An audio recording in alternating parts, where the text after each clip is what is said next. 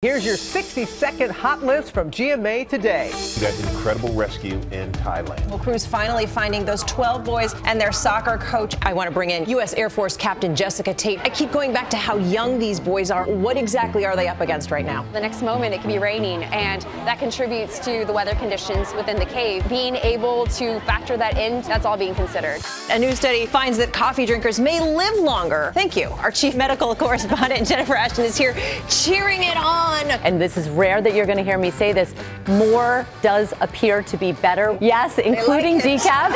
1 cup a day, it lowers your risk of premature death due to all causes by 6%. We'll take I've been saying that for so long, I'm going to have my 4th cup. Cardi B making hip-hop history, becoming the first woman rapper to ever hit #1 twice. Congratulations, Cardi. She took to Instagram to thank her fans. Thank you, control room. Delivering as always. You asked for it. And that's the GMA Hot List from today. We'll see you in the morning on GMA.